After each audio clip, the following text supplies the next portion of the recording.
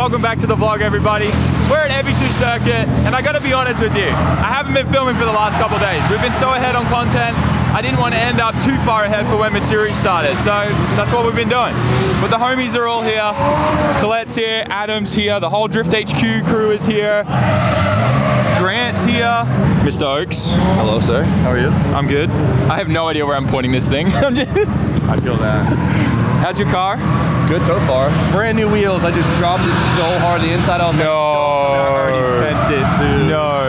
What are they? Advent RS2s? They're so nice. They look beautiful, dude. Beautiful. Most importantly, the question I want to ask you is, how's Japan? Your first experience, right? So yeah, it's my first experience. So it's literally been like, we go from here to Mount In. Yep. And then that's it. Yeah. It's like, for what it is, it's been amazing. That's cool.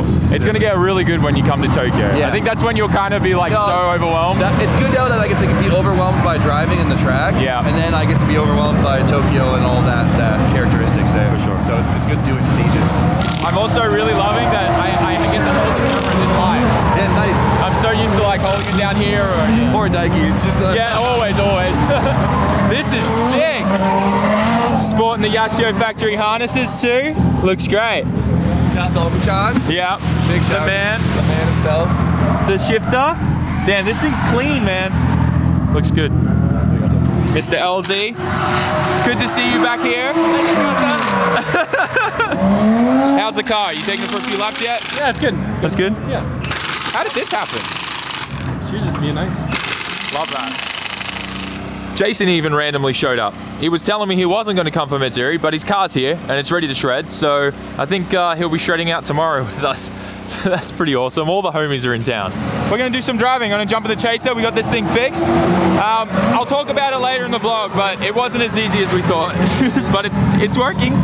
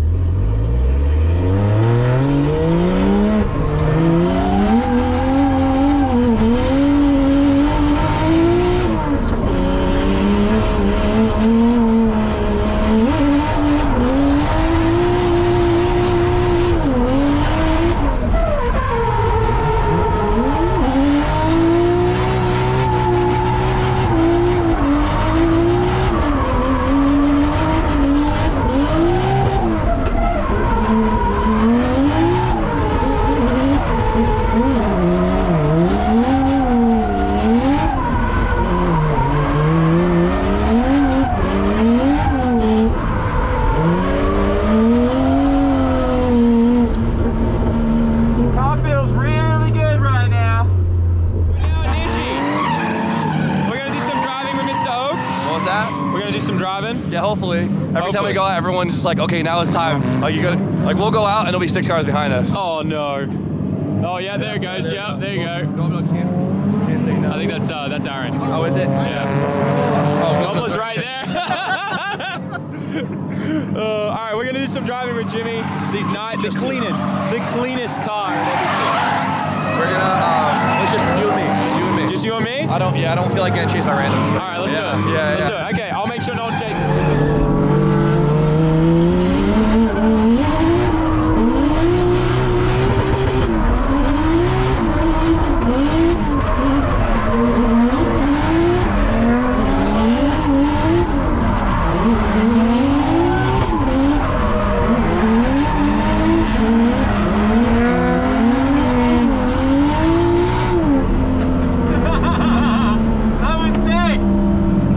Ran out of tire, so I came back up north to change them, but you can see my right side, we still got a fair bit left. The left side, kind of destroyed the whole edge of it. So I'm gonna do some big backies, make the most of these tires before they're gone. And I don't think I've done really some massive backies with the new FDF angle kit in the front. So I'm gonna give the camera to someone over here and see what we can do.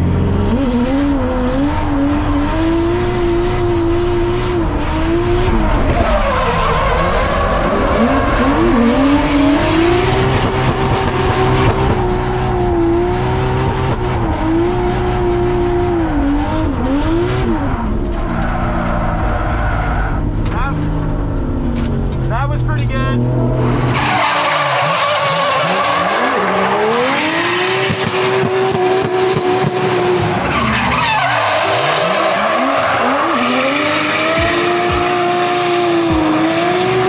Man, the Evisu sign is just so iconic. I love it so much. We're just across the road, gassing up. I think we just put in 47 liters in the old Go in the tank. And then we'll go take this thing for a rip up at North Course and spend the last 30 minutes driving there with everyone. We got some fresh 235s on the back. Recently I've been really enjoying just running Kenda 235s. I think it's best we stay there just so we don't risk, you know, the transmission. I really don't want to have to buy another transmission anytime soon. I'm hoping I can just get all the other ones rebuilt, and then we'll list those all on Yahoo Auctions and sell them as pretty much refurbished, brand new, rebuilt transmissions. So pretty much we're lucky enough to be able to still get all the parts that we need for them, and I got a guy local that can rebuild them. So gonna get that done when I got some spare cash. I know I probably shouldn't be saying this, but so far transmissions lasted a whole day, which is good, really good.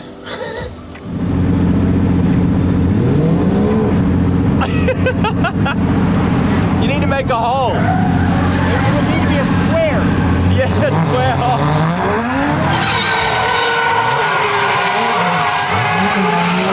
Oh my God! Bubba, I need to change my pants after that.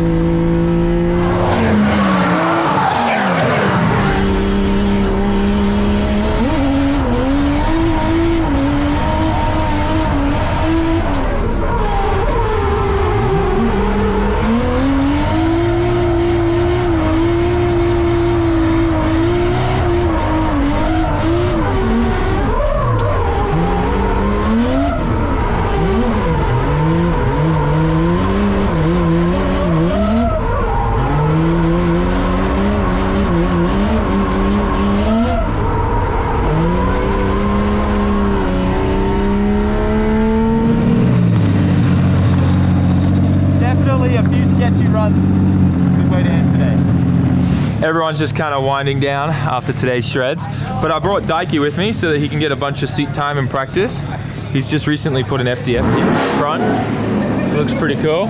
What is this doing here? That is so trippy to see at Evisu circuit. But Daiki, how's driving at Evisu? Psycho. Is it good? Amazing. It's amazing? Yeah. Oh well, sorry, I'm in the light. No worries, bro. I'm glad you're enjoying. Is the car okay, Choshi? Sometimes. Sometimes? That's good. So he's been out here driving with everyone. I'm sure you'll see a couple clips from outside or something of him driving with us. But it's been really good having him here. And I'm just really excited that he's going to get a bunch of seat time, which should help him with his next comp day. The Side X crew got a fair few upgrades going on here. We got 3 tire machines all set up. Even got their logo on the front of those things. This is so cool. In here, it's kind of all of our tires. You see, these ones are like marked for Colette. This is Drift HQ. And then these are mine. I got 30 tires to myself here. We should do all right. Like I said, I'm going to be running only 235s, just so I kind of like a little bit more evenly matched with everyone. Because I do have the bigger turbo, I do make a little bit more power than everyone, and I want to make it as fair as possible. Hey, Squiddy! By the way, I don't know how me and Jake had never met before, but we finally met. He's really like my brother now. And you get me to work on your car instantly. No, you offered, and I apologize because you were like, yo, this will take 30 minutes, we'll pull the G-force out, we'll figure out what's wrong. And it turned into a whole fiasco. It wasn't too bad. I got fed, so it was pretty good. It was pretty good. We're going to be hanging out with Jake some more. I definitely want to visit his hometown in Australia and see if we can paint the town red. It might change soon, though. Might change? Oh, he's leaking stuff on my channel. You heard it here first. He's moving to Japan. Sorry, back to our conversation, Grant. What do you think I'm most excited about tonight? bringing Adam LZ into the onsen. Let's go. Jimmy said you're not allowed to come. What? Jimmy said, I don't make the rules. Jimmy just doesn't want me there because it'll make him feel insecure. Yo, I love this coupe so much. One UZ in there, by the way. But this is kind of like where we're stationed. You see all my tools and stuff here. I got something for the chaser. Something that it's needed for a long time. So, I've had this really old air filter on here since when I bought this car. And it's been great. Oh, a little oil in there coming out of my, yeah. You know, we know this thing's been on low comp for a while, so that's kind of expected. Anyways. Will you last another Matsuri for me, please, Chaser? That would be amazing. There's a fair bit of oil in there. Should be right, should be mint. Yeah, it should be great. This thing's been in there for a while. A while ago, I tried replacing the foam and I got the wrong size one, so there's been a gaping hole in it for a long time. I hope my turbo's okay. But, as you guys know, we've been running K&N oil filters and air filters on all of our cars this year, and I'm hyped to get this thing on it. Beautiful, nice, fresh K&N filter. These are the best. They flow the best. Never any issues with them. I know a lot of the cheap pod filters you get out there, you may think they're the same thing, but they normally have a lot of like little wires and stuff that aren't properly machined or trimmed off inside the filter, and that's very dangerous for a turbo car. It gets sucked into the turbo and messes stuff up. So always buy a pod filter brand.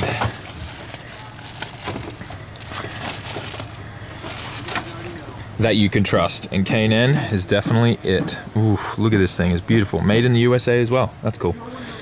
Just got the fresh K&N pod filter on. Love how that looks in the bay. Also, I just want to say massive thank you to K&N because they include a brand new high quality hose clamp with every one of their pod filters, and that's sick. Car's fresh, it's got a proper air filter on there now, it's not going to be sucking in any dirt.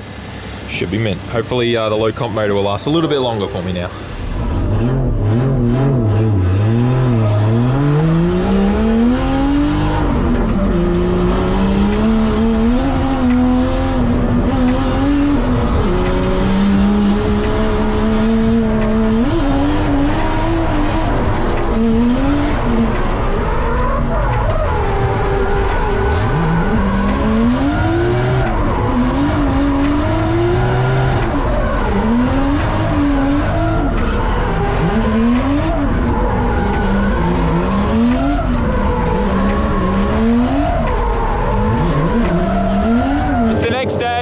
Today is to just do as much driving as possible. I'm going to be focusing on just really leveling up my skill and focusing on tandems and chasing everybody. The chaser's held up great. The transmission's lasted longer than the last one. We actually think that the other transmission broke, maybe because of some kind of issue with it, because when we pulled the transmission out, you could see through the fill in the drain hole, the gear had completely snapped in two, and that's not supposed to happen. When a transmission normally breaks because of too much power or aggressive. Jason's here. Hey buddy. I heard your car's down. Too hard on the gear, man. It's something to do with your clutch broke it. My clutch broke it, okay. Jason's running my old twin plate from that, which we thought blew my transmission, so if it lasts the weekend, then you know it's me, it's my, yeah. All right, man, have a good day. Yeah, so as I was saying, the gear was snapped in two and just sitting in the bottom of the case. So we think there was something wrong with the gear from the factory. Actually, we took some photos of it. We're sending it to Toyota, and they're saying they're going to replace it for free. So that's awesome.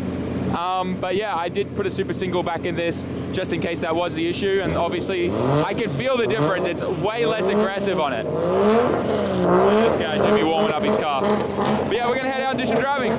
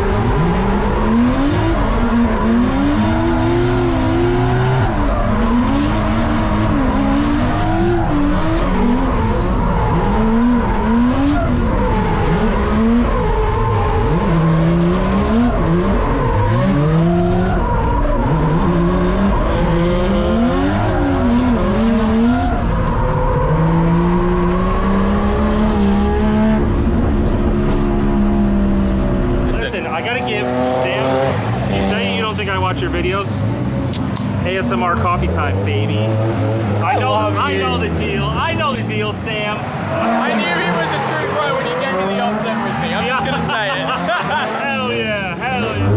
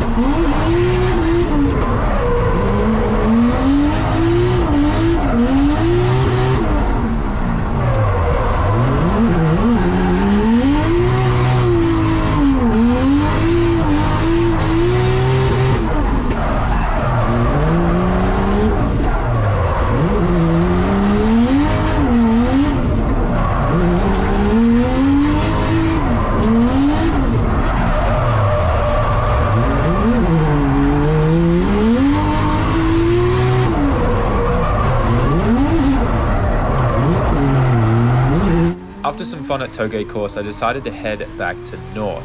And well, I'll let the video show you what happened because this is probably one of the scariest moments in my driving career ever.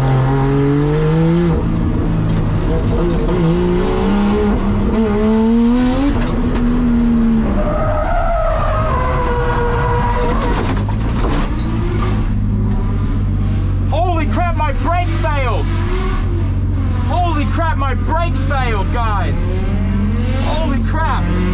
My brakes went to the floor! Whoa!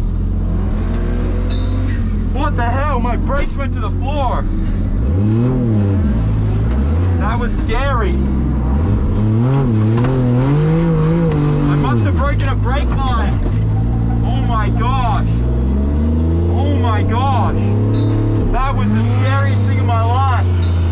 Oh my god. Oh my god. I'm just gonna baby up the hill.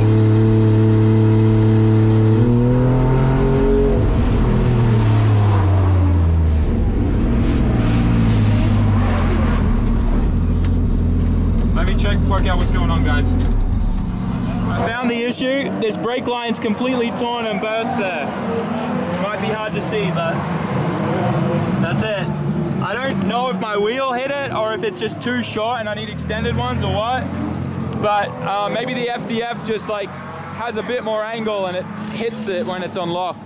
But that was the scariest thing I've ever experienced, and I think I'm gonna try and get an extended brake line kit for it because that really scared me. That gave me a real big fright. I don't even know how this is possible, but Duarte from Drift HQ had a spare brake line. I'm gonna switch this out to a quick little how you going brake bleed and we'll be right. Let's go. I'm back at the hotel now, guys, and I just want to apologize. Today's video is probably going to be a little all over the place, but I've just been really enjoying driving and hanging out with friends that I haven't seen in a long time, and I'm sure you can relate and understand that. At the end of the day, great couple days. The scariest thing with the whole, brake line bursting or getting cut and stuff was insane, and I'm going to definitely make sure that with angle kits and stuff like that that we put on cars that we triple check for that and make sure like there's nothing hitting or rubbing or anything like that. That was definitely sketchy, and I should have gone over that at some point. I never want to experience that again where my foot goes to the floor, especially going down the hill like that. That was insane. All I remember seeing is looking at all the cars and going, I'm going to smash into them if I don't do something.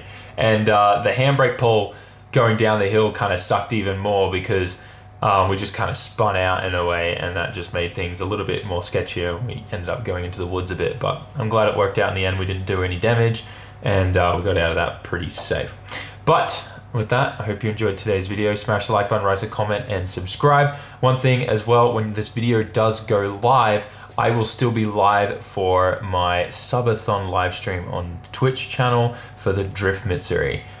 It's going to be crazy. Make sure you check it out. I think by the time you watch this, I will probably still be sleeping, but from 9 AM JST, we will be back and driving for the rest of the day and the last day of Drift Mitsuri. So make sure you check it out. We have the multicam where chat controls it, and it'll be really, really good to see you all join in on that. Just search SAMMIT and you'll find me on Twitch. Thanks for watching, guys. See you in the next one. Peace.